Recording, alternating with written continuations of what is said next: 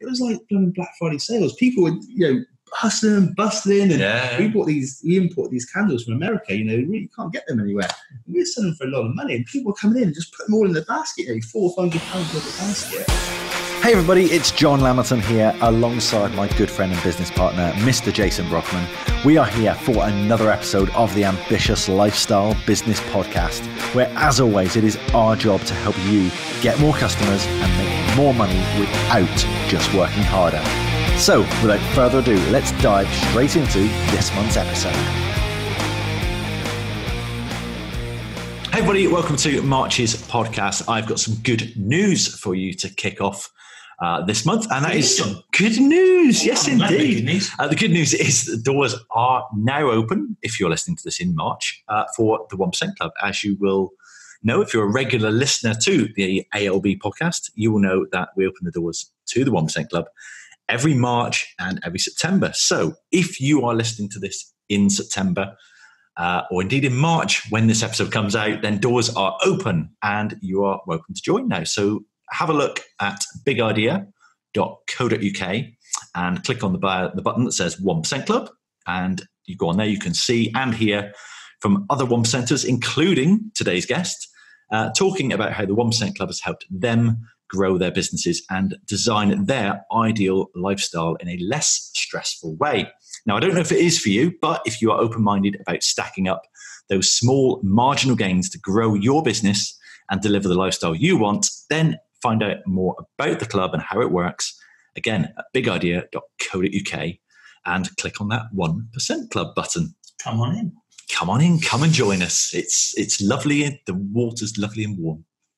Don't know why that is. Anyway, today's guest on the podcast is Chris Harris. Now, Chris walked away from a £5 million a year business to create an ambitious lifestyle business that truly delivers the lifestyle he wants for himself and for his family. In today's episode, you're going to hear how Chris started his business working from home with just £300 after leaving the Marines, how he built it up to a £5 million a year empire, and why he walked away from it all. And he hasn't stopped walking since. Chris, welcome to the podcast. Good evening, guys. I like that, and I'm going to use that. Walking away, I quite like that. I'm going to write that down. We'll get a copy of this. That'd be great. Fantastic. So I want to go right back to the beginning if we can, Chris. Yep. So you're a former Royal Marine. That's right. Yes. Yeah. Cool. The second, I believe, Royal Marine we've had. We had Mark Ormrod on. Oh, okay. Yeah. I know Mark very well. Yeah. So there's obviously a path here. Royal Marines. Obviously, we are a naval city here. Yeah. Why did you leave the Marines? So I was in the Marines for about 12 years. I did in the end. Mm-hmm. I spent an awful lot of time away. Probably at least half of that was away on operations. I did Afghanistan twice. I was in the Maldives, which actually wasn't too bad, but I was out there for a year. I did Norway a few times, did America, sort of Far East. I went all over the place, and I had a really good time. I was a soldier. I was in the police. I was an intelligence officer as well. Right at the end, I had a really, really good career. Unfortunately, I broke my foot on operations. It comes to a bit of a stumbling block whereby I couldn't run anymore. And I sort of made the decision, actually, I was offered a very good pension, a good payout, and, it just made sense to actually, I wasn't ever going to do what I joined to do, from joining at 16, being one of the youngest, Royal Marines to pass out, to actually 12 years later, brilliant career, and actually it was never probably going to be the same again. I made the decision to knock on the head and to come out. Had you started the family by then, or was that? Yeah, so that was another thing. I met Charlotte, my wife, 6 years before leaving, maybe a little bit more than that. She'll probably look at this and correct me, I would have thought. But yeah, certainly that, half that I was away all the time. I had 2 young children as well. Yeah. If you took both children for example, when our first one was born, Chloe, 2 weeks later I was out in Norway. When Jack was born, I think a month later I was out in the Maldives. One of them got, injured, to the hospital. I rushed back. I flew back through Bahrain on a rush. And, I was away all the time. And, running around the desert, getting shot at, it's a young man's game, and once you've got a family, it changes your perspectives of things a little bit. And, as nice as it was, I used to go out there and, for 7 months, come back, with a 6-pack of tan and a long haircut, have loads of money in your back pocket, get my lash every night, nice meals. When you get your kids, it all changes naturally. You're not a rock star anymore. You've got to settle down and, So the ambitious flair kind of started there in the core then, really, I guess, wasn't it? I think so, yeah. You need a certain amount of ambition to be able to get into the Royal Marines and to do all the courses, to get through it, and it's really the cheeky one. Yeah, I mean, that's probably the reason why I did join the Marines. I went on a weekend with, apologies to anyone who's watching this who is in the services. You guys are all great. I went on a weekend with the Army, and it was just, it's like being with the Scouts. And, I went on one with the Parachute Regiment, and I did really well, and sort of come top of the group. I went on one with the Marines. I really struggled, and I thought, right, that's the one. Let's go for that. No one likes an easy ride. I suppose people do, but no, you got to challenge yourself and push the boundaries. I think that's probably going to be a common theme for today: is pushing the boundaries and pushing yourself and challenging yourself. From what obviously we know of you so far. Yeah. So you decided to leave the Marines. Yeah. Did you literally just walk away and say, what am I going to do now? What was the thought process? No, I was quite lucky because I probably got injured 2 years prior to leaving. Mm-hmm. So at that point, we actually, started buying and selling, goods online, and we built a business. So when I left, it was pretty much just at the stage it could support us. Oh, okay. So it was a bit of a leap of faith, but it wasn't blindly going, right, what do I do now? Yeah, kind of proving what you could do. It was still a risk. But it was actually one of these get out of your comfort zone, take the risk, and it's sink or swim. Definitely. So, what sort of things were you selling?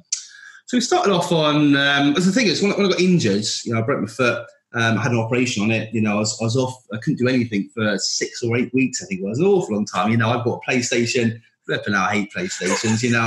I spent $300-400 whatever they cost. I paid it for about a week.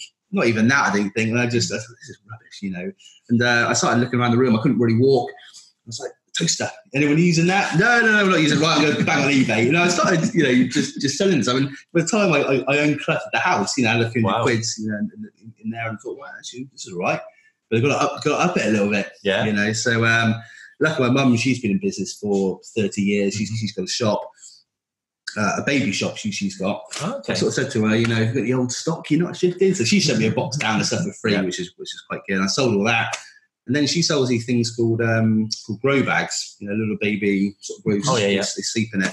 And I sort of said, well, they're doing quite well. Can I have a few of those? But the problem was then, after about a month, I was ringing her up every day going, get more here. And I was outselling her. And it was all right to a point, but she was like, Chris, you can't do this. I'm losing sales in. You're creaming it in. You're working from home. I've got a shop and rent to pay. You can't be doing this. So I think we had about £300 in a savings account. So we went up to the NEC, up to a trade show. Mm-hmm. I waited ages to do it, but the big gift fairs, they're massive. They're sort of 20 miles of aisles up and down, up and down. And I went there with my £300 and thought, right, let's invest it. Let's see what happens. The first person I went up to was a puzzle stand, a jigsaw puzzle. I had a chat with him and said, we're looking at selling online. And he shot me down. He said, you can't sell it online. That will devalue it. And online at the time was really frowned upon. What sort of time was this? Probably 2013, maybe. Oh, wow. Something like that. Wow. See, I'd have said, if you'd said to me that was 10 years earlier, but there was a perception that internet equals cheap, wasn't it? But I don't think 2013. Charlotte and I went away with our heads down. Wow. And I was that close to just going, actually, I'm not doing this. This is rubbish. This bloke was horrible. And went to the next guy, and he was all right. And just went around and just had a chat with people. And we got a few suppliers on board and started doing really well. The biggest one was candles. Yep. And we took a bit of a punt. We rung them up, and it took ages to open the account. I don't mind telling now because I'm not with them, but they made us put a business plan together, and I was like, what is this? I forged it all. They said we've got a business premises, a warehouse. So I went down the local self-storage place and took a few pictures. I phoned them up and said, do you mind if I come with you a unit? I took a few pictures, and I didn't get the unit. I borrowed my father-in-law's unit in the end for a meeting. Cleared all his desks out and put a few gifty things in, and just facade that I had this big giftway company. Brilliant. And lucky got the account. They rang me up and said, you might put a £1,500 order in. You opened the order. I went, oh my God. I did it. But we sold it instantly, and within, a few weeks we had the whole range. We just went gun ho and went, right, let's do it. Let's go for it. Luckily it paid off, within, a few, I think within a year we were spending about £2 million with them. For one supplier. Mm-hmm. We did really well. And was that just online at that point, or did you have to retail stores? So initially it was just online. So we started from home. we had a little cupboard in my lad's room. Yeah. And then we outgrew that, so we went up in the loft. I think that's probably the thing in between. And then we went to a little garage lock-up. Then we had a unit. And we had our own unit. And then we had a unit in a shop. And then we got another shop. And that was all over a space of, I don't know, probably 2.5 years or something maybe. Wow. We did it quite quickly. But yeah, we got massive bonuses from the company as well. Spending that much money, they were showing it back. And actually the money we were getting back from them, rather than going away on a holiday, and living it up, we had to go, right, let's open the shop up. There's enough money there for stock and rent. Let's go for it. So that's what we did. As a result of that, I didn't have a holiday for about 6 years and had big bags under my eyes. But well, you'd had a year in the Maldives just before that, so we can't complain too much. We worked really hard initially. When I was in the Marines, as a prime example, you look at Christmas time. I was working in the Marines from 9 to 5. I didn't have a car, so I was cycling to work to Stonehouse, which was 5 mile both ways, 10 mile a day. I was getting all these orders were going in. I used to have my iPhone, and it used to make a ka-ching noise every time you sold it. And I'd be in work just typing away, it keep making this sound. I was like, oh God, Jesus, I was getting a bit worried. Wow. I was going in the warehouse for probably 4 o'clock in the morning, start packaging the orders. I'd then go back there till 11 o'clock at night, over Christmas. And these orders would just keep coming in, and we were buying all these calendars in, going back out. We were selling for, we're the only ones to have these. We were selling these calendars that should have been 20 quid. We're selling for 60 quid a pop, wow. Because we're the only people who had them. Yeah. And I couldn't let all that go. But in the end, 4 hours sleep a night, I just got really ill. My body just gave up. And that was a decision. Actually, I was offered to come out of the Marines, and it's like, I can't keep doing both. I wasn't doing both very well, admittedly. Yeah. So we went down the business route. I'm not surprised now. I mean, you said about tan, 6-pack, long hair with a 5 miles bike ride there to and from work. Yeah. Days lumping stuff around in the Marines, and then you're back in the warehouse packing orders. It's no wonder you. Yeah. But no, it's. I remember being in the warehouse. It's a real cold place, no heating. Yeah. Big shuttered door. Being there before Christmas, it's 3 o'clock in the morning. It was a blooming lonely place. But I had the pressure of all the orders building up. I used to go in there some days and just see a stack of invoices like that. You go, how on earth am I going to get through all this? Yeah. It's So we whizzed through the journey just now, but let's just because there will be people listening to this going, okay, right, I've got the idea. I'm maybe in my bedroom now. I'm doing a bit of eBay trade. I'm doing some FBA on Amazon. Yeah. I'd like the £2 million a year business. Whoa, slow down. How do I get there from where I am now? And it's kind of, well, how did we go from? I can understand. Obviously, you've touched on it a little bit with we didn't have a holiday. We reinvested everything. So perhaps that's how we go from £300, get your first orders in the bedroom. How do we go from there to the loft? From the loft to the lockup. From the lockup to the unit. How where do those steps come, and how do you know when you're ready to go on to that next level? Yeah, I think the biggest thing initially is what I liked is we never jumped too far above what we couldn't afford. So we only ever purchased something or invested in a shop or actual retail space once we could afford it. That was from a bonus, so that's from excess sales. We did things gradually, that were educated. I think that's the biggest thing. Educated guesses. In this day and age, no one should really be, in my opinion, no one should really be buying stock that they don't know they can sell.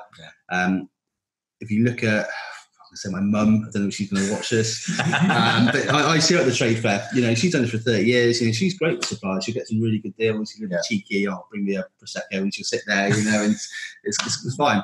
But I said to her, what have you bought today then? And I bought some cups, I bought some saucers, I bought some random statues. I was like, okay, that's great.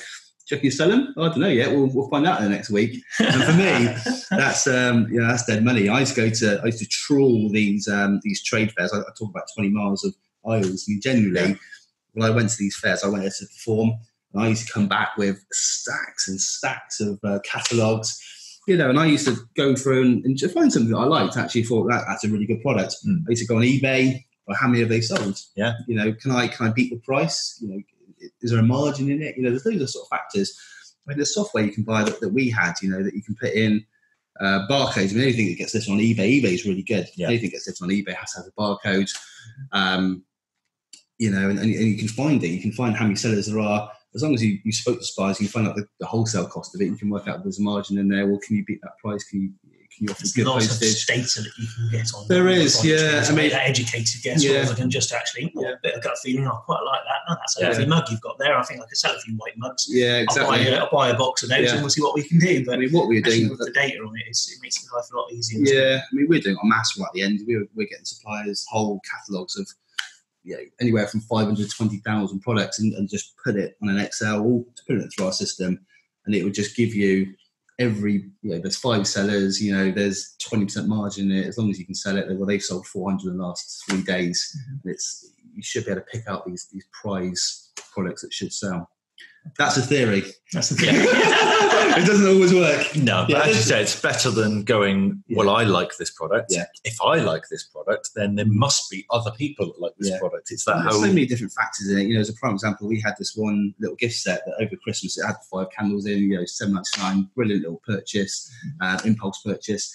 One year we sold 32,000 of them. We had 3 people over Christmas just to package them up. And that's all they did, it was brilliant. Next year, I think we bought 20,000, over, sort of staggered it over. Yeah. We thought, easy sell them. I think we sold like 16,000. We left with loads of them. And you don't know why. You don't know if Christmas is delayed in terms of weather, or actually it was a bit warmer.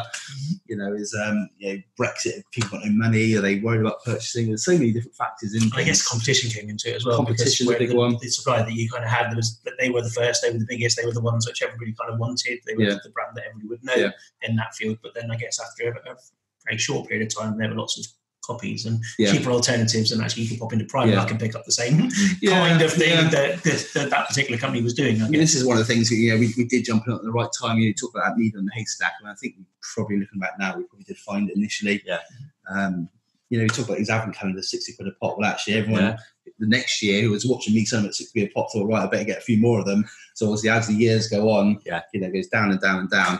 And, by the end, I think we probably will talk about it in a minute, but we were scraping around trying to sell these advent calendars. So, well, this is another thing. You've got to strike while the iron's hot, though. If you see something that is working, in my opinion, you've got to go for it. Yeah. You've got to take that opportunity and seize that opportunity. And sometimes you've got to know when the time is right to go all in and to go heavy with it. So I was writing an email for one of our one centres today about Google Ads. And I talked about kind of my experience of Google Ads when they first started in the UK back in 2002. And I was buying traffic for it was 1 cent a click. So about half a pence per click. And I was earning 15 pence per click. So brilliant. I was earning 30 times my money. But I was playing small time and I was chucking a few hundred quid at it. Friend of mine, very similar sized business to us at that time, started doing exactly the same thing. He was buying traffic. He was doing more financial keywords, credit cards, personal loans, mortgages. So he was paying maybe 30 pence a click, 40 pence a click. But then he was earning 5, 6, 7, 8 pounds a click on the back end. He obviously, same as me, ran out of money because there's only so much money you can spend. So he maxed out his credit card, which not a great idea on a whim, but ultimately he'd proven the business model. So he maxed out his credit card. Then when he'd maxed out his credit card, he went to the bank manager and said, I want to borrow, I think it was 20 grand. He said, I want to borrow £20,000. He was aged 22, 23. And he said, I want to borrow 20 grand. Bank manager went, oh, don't know about this. He said, well, look, I've got this business. Here's this process. I'm spending X amount. Here's my earnings statement. You can see what the income statement is. They're all coming in from these big blue chip affiliate companies. Oh, okay then. As long as you personally guaranteed the loan, blah, blah, blah. Yeah, all right, personally guaranteed loan. The bank manager gave him the 20 grand. 6 months later, he went back to the bank manager and said, there's your 20 grand back, plus your interest. And the bank manager went, how have you got that money back? So, well, I put that 20 grand to work. And I've now turned it into £250,000. Yeah. So I don't need your money anymore. At which point, the bank manager, who obviously will only ever offer you an umbrella when it's raining, suddenly went, would you like some more money? Because I can arrange another loan for you. And went, oh, well, how much can you give me? He went, well, I could probably sign off on 150,000. And this guy went, well, okay then. I've got this money-making machine where I put money in the top and 30 times the money drops out the bottom a couple of months later. happy days. So I thought at the time, well, that's a nice story. Thought no more of it. A couple of years later, I'm sat at this very kitchen table, flicking through my Sunday newspaper, Sunday Times Rich List, and all of a sudden, I see this guy on there, £18 million net worth, age 24. Yes. Now he had the same opportunities I had, exactly the same, and I knew the wonderful money-making potential of this brand new system. But this guy went all in, and he went, do you know what? This is a potential here to make a huge sum of money. And he made a huge sum in a very short period of time, because obviously the margins soon got squeezed. Yeah. I was soon not paying half a cent a click or half a pence per click. I was soon paying 10 pence a click to make 15 pence, which is still bloody good. But, it's that ROI did slow a little bit. But for that moment, I could have put all my chips on the table and gone all in. Yeah. I think it's really important, the spotting that opportunity, and that's a good thing. I think, with you and the candles, my first foray into business was mobile phones, and down in this area, the coverage was rather poor back in '97 when we kind of did that. But the one network that was kind of taken off and actually was covering this area was Orange, so we kind of built this Orange warehouse. I think that's what it's called, and lots of mobile phone shops throughout the Southwest, but because only Orange could actually cover this area, and there weren't all the vast number of mobile phone shops as there are now, and very little competition. So it was kind of making hay, but for 2 or 3 years it was really good, and then obviously everybody else kind of costed on, and then kind of blew us out of the water a little bit then. But it is about finding that right product at that right time and doing something with it, which is brilliant. Yeah, and I think also knowing when to pull the plug. So going towards the end of your time in retail there now, you took it up to £5 million in one calendar year. Yeah, that's one calendar year. Huge business. Yeah. What was that like? Was that? It was. I certainly wasn't sitting on the beach with my feet up drinking a pina colada. It wasn't quite like that. It was stressful. Really. I mean, we had a business coach in to help us out. Who did wonders. He saved us an awful lot of money. There's an awful lot of leakage. And the problem is, when you go from 300 to that 5 million figure, we didn't have time to put systems in place. We had no handbooks, we had no manuals. We had a few staff members who were, run ragged. And it was hard work. I remember one time over Christmas, we had all these big, orders, all these orders come in. We were running around picking things in boxes, just off the shelf and taking it back in. Yeah. A year later we had trolleys, which was quite good. It saved time. But it's putting these systems in place to cope with it. Yeah. And we didn't do that quick enough. I was sales, and we did a great job at that. Yeah. But we just, the warehouse. I remember, one day, Black Friday, we had 8,500 orders coming. I think it's something stupid like 70 grand of sales or something, not including the shops as well. Yeah. And we had these big raw mail cages, probably about as wide as this table, but maybe that high. We had about 60 of them stacked up with boxes. And these boxes weren't big, only, little boxes stacked up with them. All these orders were sat there from Black Friday. Raw Mail used to bring these big lorries into us. We used to push them all on. Even they were complaining we had too many. I was like, guys, I spent 600,000 with you this year. You're moaning that I'm doing too much post. Pull your finger out and get some more lorries here. It's crazy. But it was enjoyable though as well. Yeah. I think that's one area I was good at was being on the ground and motivating and organising. I think that's where I did organising the troops. Yeah. Yeah, pretty much, and it was always a hard thing. We used to, at Christmas time, we used to basically just pull people off the street. And in one case, our first employee, I did literally pull him off the street. I went out the warehouse and just went, who wants a job?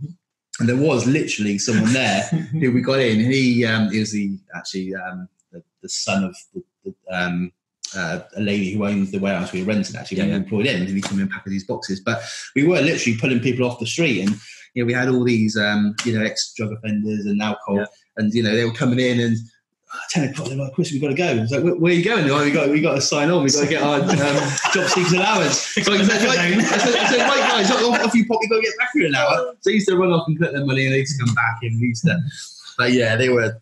I'm sorry, the confessions are all coming out today, aren't they? Yeah, but actually, it's a way of saving some money because I think you said it's kind of like easy when you get caught up in the doing, then all of these things about saving money and all that sort of stuff. And good thing is, I spoke earlier about the sort of the 32,000 little gift sets we sold, but it was literally just put it in a bit of bubble wrap, put it in a box, put the label on and send it out. You know, it was so easy. I could train someone to do that in 5 minutes. And that's them for the next 3 months, you know, pretty much a day in, day out. They know that every hour they've got to do this. And, you know, even with that, though, we set up a competition. I said, right, guys, whoever can package the most in an hour, I'll give you 50 quid.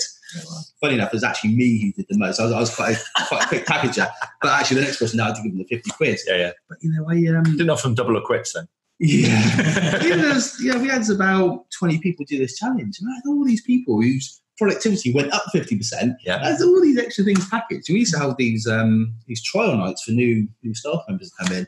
These were the best thing ever because, you know, we sold so many of these. We used to pre-package them. So I used to get 20 people. I used to message on Facebook and say, right, guys, who wants a job? Get 20 people in. I say, right, the 5 top packers who package the most in half an hour, you can have a job. And all these people were beavering away. I didn't pay for it. These are packers. I used to have a few hundred, you know, made up just from doing that trial. Also, the 5 quicker, they were a job to the next day. You know, he's brilliant. He did this every year. I mean, he used to have thousands of things. I said, you know, I was talking to someone about it. I said, if we could go around the country just holding all these packaging trials, you'd probably package up the whole lot without actually even paying for it. You know, I wouldn't, you know, we condone that, but you know, just a jokingly. It was just came around there. That's it. Yeah. But it's interesting how you've got a lot of resourcefulness there, which I think comes from probably the bootstrapping and starting with £300, and this has got to work because. I'm going all in with my £300 here. I'm taking a punt on one thing. I can't afford, you know, huge fancy offices and a team of staff from the very start. So actually, you know, if people have gone out and perhaps got investment and they've got a big sum of money, or mum and dad are funding them, or they've you know done a big refinance or whatever, or they've got redundancy money, then often because you've got the money, you don't have the resourcefulness that you do when you're bootstrapping. Yeah, definitely. Yeah, I'd solely agree with that. Yeah, it's a skill that I think you can only learn on the ground. Yeah, I think you can't read a book on theory about bootstrapping. No, I mean, we used to do hours and hours of research, you know, before we spent that money, because actually that's all we had. I used to do just ridiculous amounts of, you know, I remember waking up one morning and just, you know, 1 o'clock in the morning and just having an idea and just going downstairs and just researching it, you know, and it's just, until I did it, I couldn't get it out of my head. I couldn't go back to sleep. You know, it's just, it's almost bordering on obsessive, I think, to a degree. You know, I still like it now. I've got an idea in my head. If it's you know, something related, like, I remember one day I was in the summer about 8 o'clock at night and I just thought, right, let's build a pond. So I just started digging and I was digging for hours and hours. I fucking dug this massive hole. I ordered a liner and filled it out the next day. I had that for about 6 months. I was like, actually, it's the bigger one. You know, I just, you know, it's that sort of obsessiveness. If I get an idea, I do generally try and run with it and just do it. It doesn't matter really what the time is or anything. You know, we just get it done. Yeah, that's almost the entrepreneur's curse, isn't it? Have idea, do it. So I'm guessing you woke up 1 o'clock in the morning, one cold sweats, and went, "Oh, this is just too darn much. I don't want to be packing candles, and I don't want to be doing this. I don't want all these staff. I don't want the hassle that's kind of going with that. What am I going to do?" Yeah, to a point. You know, it's, you know, at the start of it was really exciting. I've always been really honest and said, you know, once I see that what's in that financial graph line going up, you know, and it plateaus out, I might get a little bit, you know, fed up with it. But it's hard work. You know, we had 2 retail stores. At times we had 20, 30 staff knocking about. The amount of issues we had with staff, you know, we had a HR lady and retaining just to manage them because we had that many problems. You know, we had people's just not turning up, forgetting shop keys. And it was really hard work. And ultimately the buck flies on you. You know, I remember being on, you know, the one weekend I think we went away, you know, all sorts of issues happened. I remember being on the phone the whole time, being stressed out. And I sort of, you know, wanted just to get away from that, I suppose, really. You know, we had the suppliers, you know, messing us around as well. You know, the whole thing of issues, you know, we're in partnership with another company who were, you know, playing silly monkeys they were doing, you know, and it's, it all just built up. And we found actually, you know, that, you know, sales started drying up, you know, everyone sort of saw us doing quite well, sort of jumping the bandwagon. You know, Amazon started stocking the product that we had. You know, our sales went from with the candle supply, we were spending $2 million a year with them. I think the next year we spent 250,000. The year after that, wow, that is literally decimated. But the year after that, I refused to spend anything. You know, I just went them up and just complained all the time and sent stock back, and you know, it's just, and it become really fractious. I just found myself, rather than having been in the mindset of expand, how we're going to do that, but actually just retract, and it become a bit of a downward spiral. I think once you stop investing and have these new ideas, and you start going, where can I stop leakages? Where can I save money? You almost go the adverse way, and you just become really unproductive. Yeah, I used to have a mentor who said there's no such thing as the status quo. You are either growing or you're shrinking. Yeah, and you're doing one or the other. Yeah, and I think if you're shrinking for a prolonged period of time, you're going to be in trouble. Yeah, because you can always make cutbacks, and I actually love going into businesses and making them leaner, more efficient, cutting out the waste. Yeah, but you can only cut so far. You can't keep cutting. It's cutting the right things as well, though. Yeah. It's not cutting the top lines, your top selling lines, your top 20%. You've got to keep buying them. Yeah. When the point goes, actually, I'm not going to buy them to save a bit of money. It's a really, really bad idea. Yeah. So. Yeah. So I remember coaching session that we had for 1% Club. He came into the coaching session, and I think it was something along the lines of, I just want to give up and walk dogs on the beach. Yeah. And so we spent about half an hour, I guess, in the coaching session talking through that. I just want to walk dogs on the beach. It's a bit of a jokey thing, wasn't it? I know by your part, wasn't it? But I think for us to begin with, it was a real left field. Whoa, where has this come from? Because we were seeing the headlines, £5 million sale, opening new stores. This is going great. And all of a sudden, you're just like, I'm hating this, and I want to walk dogs on the beach. And I think, we started off very much, whoa, what's going on? Are you okay, mate? And I think by the end of the meeting, we were like, well, why don't you know? Is that your recollection of it? Pretty much. I remember, just sort of jokingly about it, but it wasn't a reality in my head, I suppose. And it's, but by the end of it, we had these shops, and we had loads of premises. We had another warehouse as well. It's going back to those advent calendars. We had 10,000 advent calendars to sell on the 1st of December. And thinking a little bit now, we might have sold 20,000, but actually being left with those, you've got the cost of those until ultimately next Christmas. All these this money stacking up. We're spending £500,000 on Christmas stock, hoping you can sell it. Yeah. But now if you don't sell it, you got to wait till next Christmas. There's a lot of big bits of pressure, and by the end of it, I just thought, I don't need this. We entered into another product with another company, and it was a great idea. We won prizes for it. We won £10,000 awards for it. It was the next Amazon of Plymouth. And I just put all my energy into it, invested a tremendous amount of money. And by the end of it, I had all this stock on the shelves. The other company weren't helping as much as I probably wanted them to. They'll probably say the same about me. But once again, it just become a very fractious relationship. Yeah, I had all the stock to push, and I couldn't do it on my own. And it was a bit of a wake up to actually, do I really want this? Do I really need this? Yeah. It's just probably more than that. Is this the industry for me? Online is pretty cutthroat. It's you might be doing good one day, but actually, Amazon see you doing really well and go, well, actually, I better buy these. And they'll put themselves in the buy box, and swing things their way. Yeah, it's I've seen so many people do well with like FBA, and they're selling well on Amazon, and then that lasts for 6 months, and then all of a sudden we find, Amazon have figured out what sells well. Yeah, that almost cuts them off, Yeah, definitely. Yeah. So the internet then, that's a bit cutthroat, but what's the high street like? Because I know you had 2 kind of high street stores. We did, and we were very lucky in this year. So the first store we opened was actually on the side of our warehouse. We I can't remember how square foot it was. We had about an 8,000 square foot unit, and people always say, about how big your warehouse is, you always fit it, and that actually was the case. We walked in there first day and went, oh God, this is going to take a lot of stock, and actually we did that in about a year. Yeah. We had this space literally to the right of the shop. I just walked in, had these lovely, I say lovely, it was on an industrial side, but actually it was all right. We had these big windows. It was a lovely space in there, a good few hundred square foot. And it was just prime to be, a posh trade counter, I'd call it really. And the first day we opened it, I could not believe it. We set up a Facebook event. I always take these things with a bit of a pinch of salt. And we had like a few hundred people going. And this is the time before, I think. When you say going, this is tagged as going on Facebook. But this is before they introduced the interested button. So it's either going or not going. So all these people go. And I went, in the morning. Went in to open the doors. I think we opened at 10, 11 o'clock or something. I went in there. don't know, like 8 o'clock or something. So in my head, I was like, I better get the online orders done first because, get them out of the way. I went there, a few hours early, and there was a massive queue. And I just said, guys, you here for the candle shop opening? Yeah, we are, yeah. We thought we'd better get early to get the front.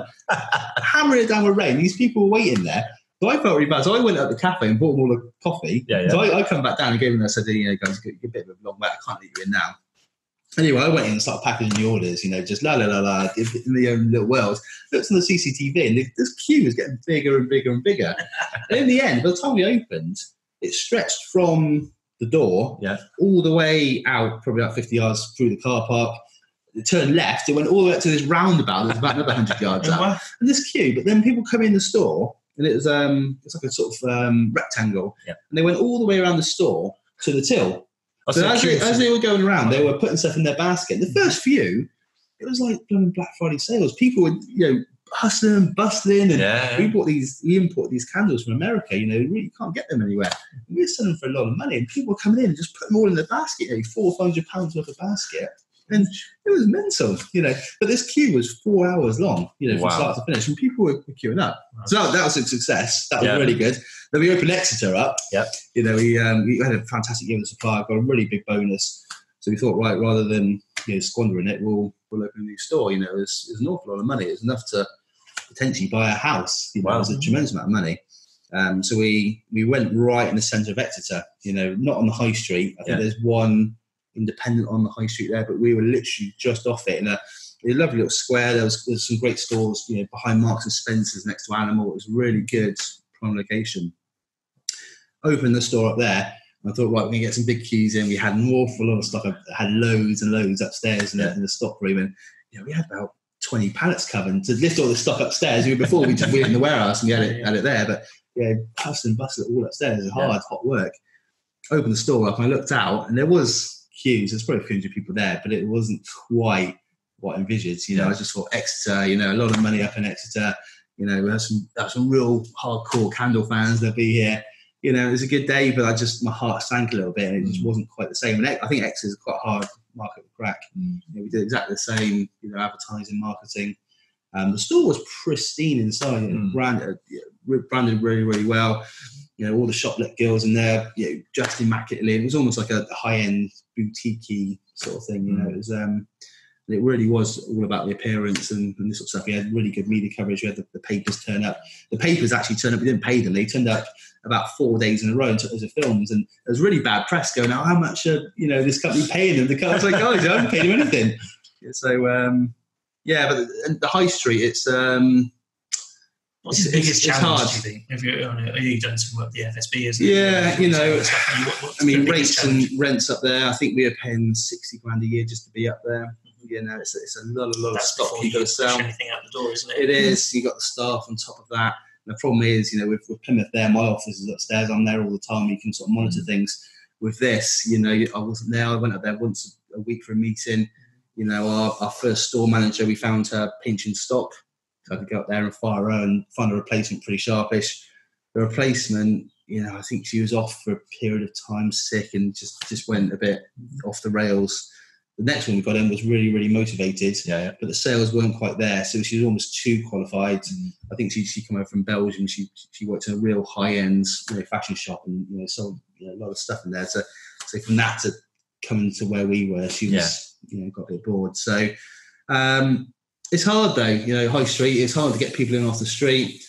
Christmas, we made mega bucks. The rest of the year, it's hard work. And candles, in the summer, no matter how many fruity or how many exotic fragrances they come out with. Well, actually, do you really? Summer breeze was one, or sea breeze, I think it was called. But how many candles do you really want to light in there? Maybe a citronella one to keep the flies away, but actually that's not the market we were going for. So Harris Hounds came out of the ashes, shall we say, from the burning candles. That was a good way of putting it. Another pun.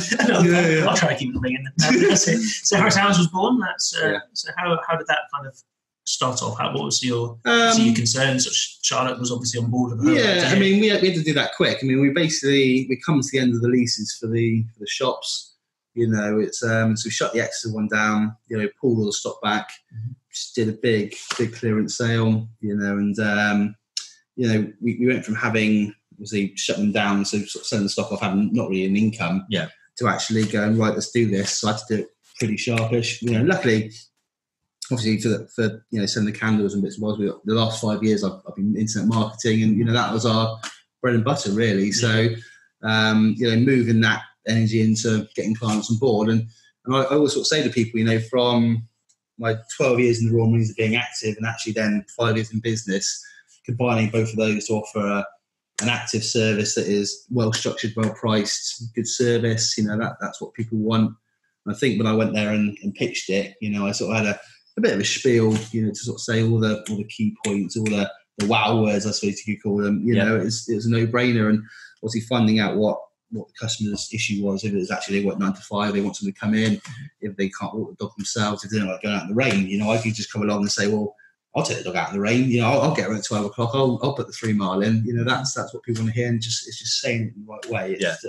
We found it very easy. I think I found it very easy to get clients on board, and we did that pretty quick.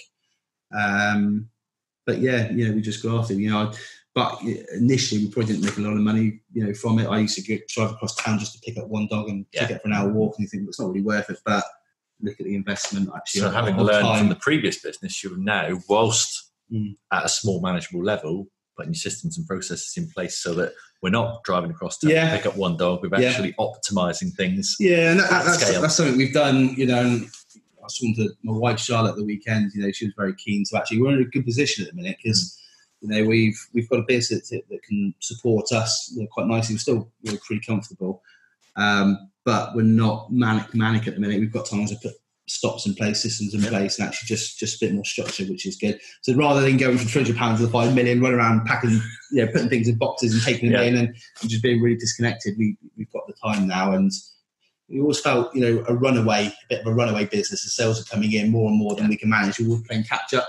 With this, it's a little bit different. We can go at our own speed.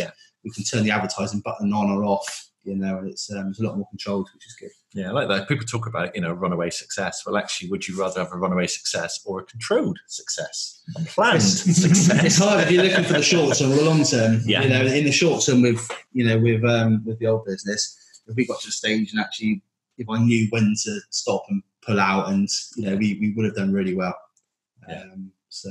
But it is, let's say, knowing where that end lies. So hindsight's a great thing. Isn't it?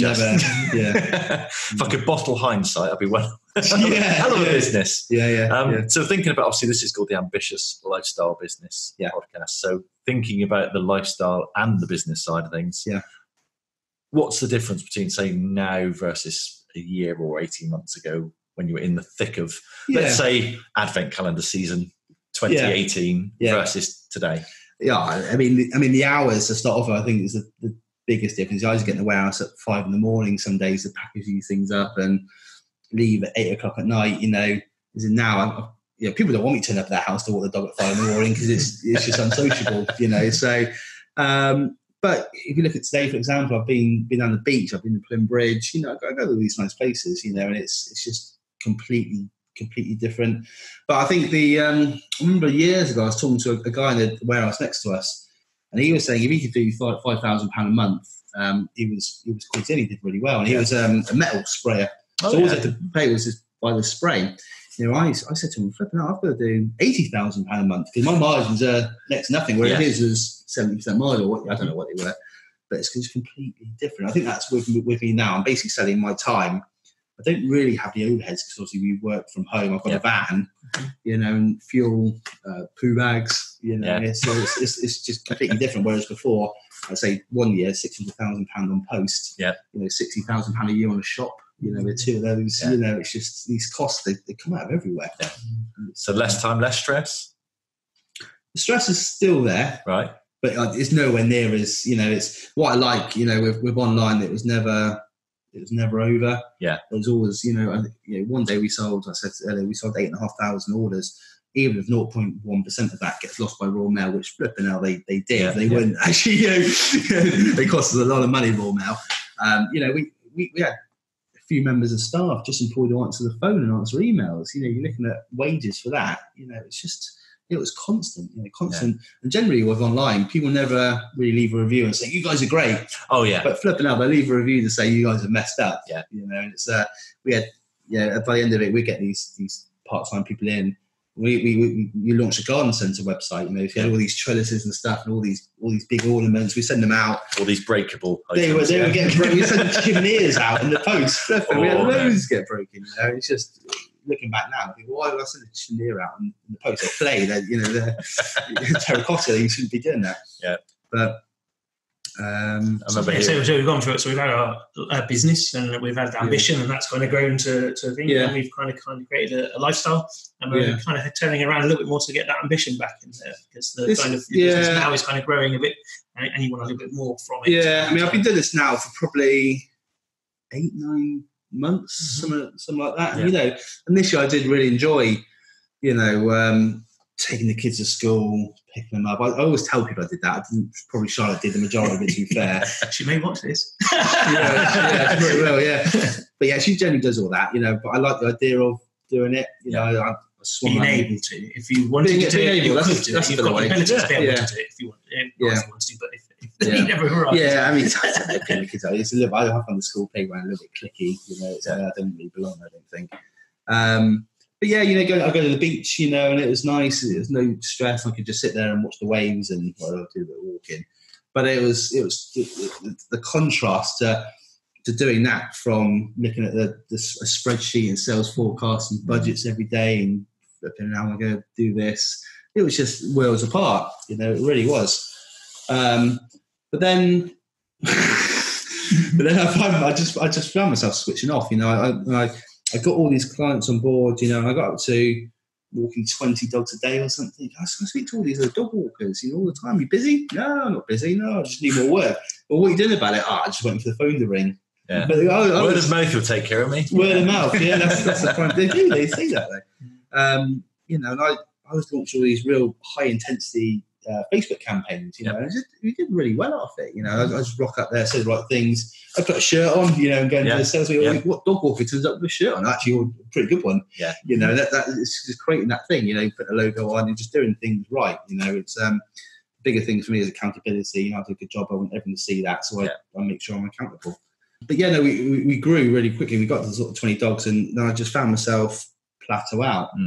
I just sat there and thought, flipping out, this is going to be me for the next 30 years. Because I'm not going to do anything else now. I can't do any more. I've got my van and I've got the dogs and that's it.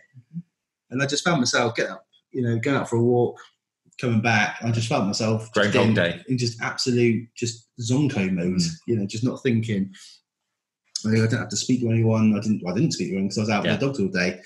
I just thought, flipping out, it's a bit wasted. I had created something before in the previous business. And I just sort of thought in a little way, I should be doing something again. So, we're on the up again now. Yeah.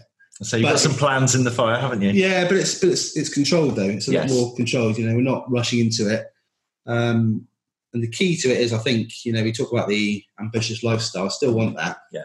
But I still like that word graft and hustle. I know you don't like those words. Shiver down my spine then. Yeah, you love that sale. You love that buzz. It's like, yes, I said my things and they bought into me, and actually there's something very satisfying about going over to a client, and like I spoke about earlier about finding what their problem is and solving it, and actually sales come into it. It's in. That's all sales is. I upsell, and I do very well just from that, by speaking to customers. What I don't like, and someone told me this years ago, is actually, I used to tell all our shop staff that, you shouldn't be scared of saying, I don't know why I picked that up, I was going to do something. But by saying, this, do you want to upsell? You bought this candle, do you want to buy this lid to put on it? What's to worry about? Because these lids, you're doing the customer a favour, because these lids are fantastic. Well, rather than buying the crappy product from over there, we'll buy this one because this was actually going to suit you. You're doing them a favour, so why wouldn't you upsell? Yeah. It's truly being that customer's trusted advisor, isn't it? Saying, actually, I've got your best interests at heart. Now, that may mean I'm going to tell you to spend more money with me. Yeah. Or it may mean I'm going to tell you to spend less money, or it may mean I'm going to send you to my competitor. Yeah. But I am going to do what's best for you, my customer. Yeah. And when you do that, the customer fully respects that, actually, this guy really has got my best interests at heart. And I probably would be better off on the 90 quid service rather than the 50 quid service. Yeah. And powerful things happen, I think, when you do that. Yeah, I'm really honest with all our customers there. If I can't do something, I tell them, but I always come up with a different option or a solution, but that's the thing. Just be honest with people. You've got to get their trust. I mean, we've just bought these chewable treats. It's a brilliant product. I sell it because actually I'm doing the dogs a favour. I'm in the industry of looking after them during the day. Yeah. Well, let's look after them in the evening and give them something to do there as well. And it's the same across all industries. You shouldn't be worried about selling or upselling because your product should be great. If it's not, we'll get one that is, improving. Good. Well, and Chris, it's been fantastic to have you on the podcast. Just before we kind of go, obviously the doors are open to the 1% Club. Now it's March. What have you got from 1% Club? How's it helped you, do you think? So I've been in the 1% Club for, I don't know, a year and a half, 2 years maybe. It's getting on to that, yeah. Yeah. I mean, it certainly helped me make the decision to sort of obviously offload the sort of previous. I'll probably put that a little bit wrong there. Pivot. Yeah. So you think about, what I want, and initially I think in Plymouth Exeter, you go to all these networking meetings, everyone's on about grow and build and create a big company and make all this money. On about themselves, and it seems really good. And not really about you and what you it seems really good, but actually is that ultimately what you want, And I think this idea of this ambitious lifestyle, well, actually you can be ambitious, you can have a good company, but actually get a bit of you time in there as well. It's quite an appealing prospect. It took me maybe a year being a 1% Club to actually get the grips with it. I used to go along to it quite often and come up with these new campaigns or schemes of how to expand and improve. But I never really thought about me. And I think it's made me do that a little bit more. But it's great. You chat to other people in similar ideas. If these guys can't come up with a solution, there's generally, I think, how many people? 50 people. Exactly. Like that. There's 50 other people who do share ideas. Every now and then I'll come up with something in the head and I'll just go, what do you guys think? Yeah. They'll either go, yeah, Chris, that's good, that's bad. This is a different option. If you thought about this, it's good just to bounce ideas off. I think that's where I've got quite a bit from it. I don't use it, all the time, but it's there when I do need it. A lot of people are really, really active in there, and they get an awful lot from it, which is good. I think that's the best way to use it, is to be active and to engage when you've got a problem. Just share it, and actually they can help you get a solution for it. Yeah, it's that. I mean, we always say it's like a virtual board of directors. It's like, we, at the end of the day, we don't have a vested interest in your company, but we do have a definite, genuine interest in your success, and whatever that means for you. For you, that may be developing the lifestyle that you need, and we'll focus on that. Or for someone else, it could be you need to scale up, or you need to sack half your staff and shut down this operation. Yeah. But you're going to decide what you want. Yeah. You're going to do the work.